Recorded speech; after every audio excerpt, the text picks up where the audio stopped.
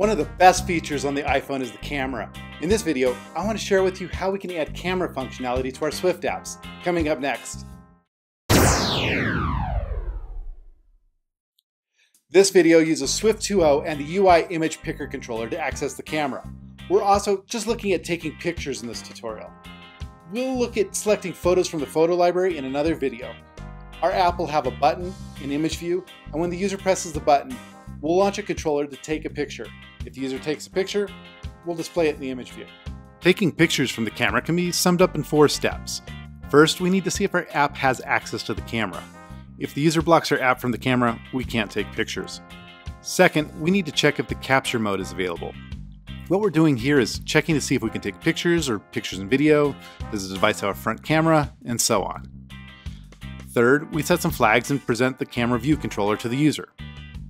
Finally, we need to check see if we got a picture, or if the user selected cancel. If we got an image or the user cancels, we're done. So let's get started with the code. All of the code for this tutorial is going in the view controller, but you probably want a separate class for your camera code. UIImagePickerController is in UIKit.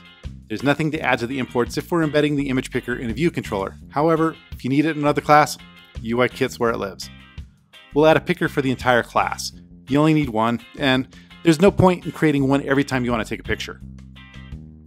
Since everything is starting with a button press, let's add our camera behavior to the button press. We'll call the action Take Picture. First, we need to see if we have access to the camera. We'll call isSourceType available and pass it the enumerated value camera. Our other choices would be the photo library and the saved photo album. Photo library and saved photo album are exactly what you'd think. This is if you want to pick an existing photo instead of taking a picture. We'll cover that another time. If we get a pass on this, we'll continue on. Otherwise, we're going to pop up an alert saying we can't access the camera. Okay, let's assume we got a pass. Next, we'll check if the rear camera is available. If we have a rear camera, it's really likely we have a front camera too. And it's pretty likely we can do video and photos, and pretty likely we have a flash. This is all assuming we're supporting recent iPhones. If we need to support an older device, we can make other checks like is flash available for camera.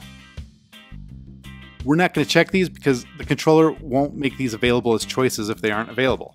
If we can launch the UIImagePickerController and get access to the rear camera, we'll get everything else for free.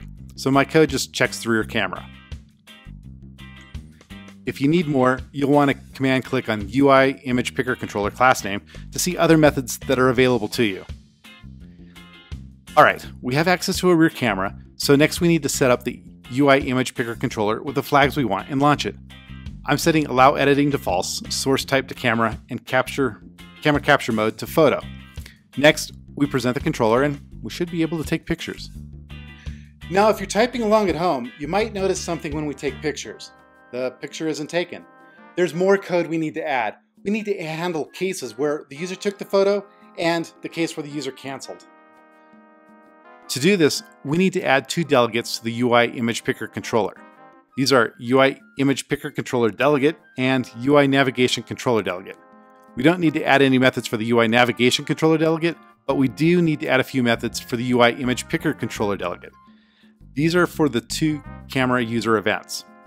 We'll set the delegate in the viewDidLoad method. The first is didFinishPickingMedia with info.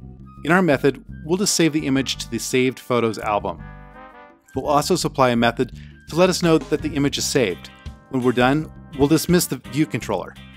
The other method, when the user cancels, in that case, we'll just dismiss the view controller. Finally, we'll do something when we're sure the image was saved.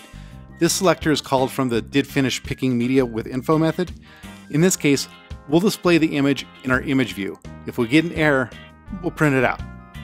That's it, pretty easy, right? The real gotchas when using the UIImagePickerController are forgetting to add the delegates. If we forget to do that, we'll hit our head against a keyboard for a while trying to figure out why our methods aren't called. The other thing to look for is making sure you have access to the camera. If our user says no once, we can't get access to the camera.